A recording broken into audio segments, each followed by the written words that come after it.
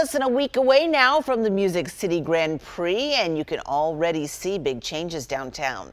Last year, the inaugural event drew more than 100,000 people. News Channel 5's Amelia Young is out near Nissan Stadium this morning along the race course. So what sorts of changes will we be seeing in the coming days, Amelia? Hey, good morning, Jennifer. Well, as you can see behind me, these concrete barriers that we became all too familiar with last year are back up here on Korean Vets Bridge.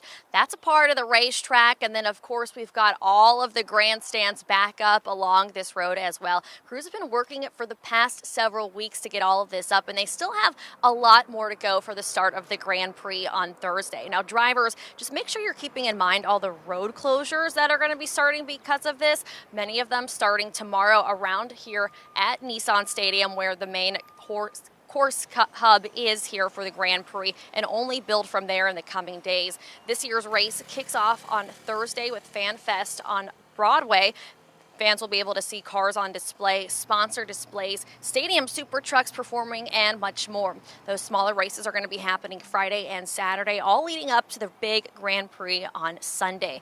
Remember, it made history last year as drivers crossed the Cumberland River on the Korean Vets Bridge, and it's going to do the same this year with some minor tweaks like widening some of those corners. Now, of course, we can't have a big event in Music City without music. Tim McGraw is going to be headlining a show Saturday night, and Brantley Gilbert and Carly Pierce are going to be headlining on Sunday. Now, of course, again, those road closures, just keep in mind if you've got anywhere to go downtown over the next several days starting tomorrow, just have some extra time planted in there in your schedule to get where you're going, because those are going to be abrupt and come in the next couple of days over the course of time. And then also on our website this morning, we've got ways for you to snag some tickets if you want to go next weekend. Jennifer. Amelia, thank you.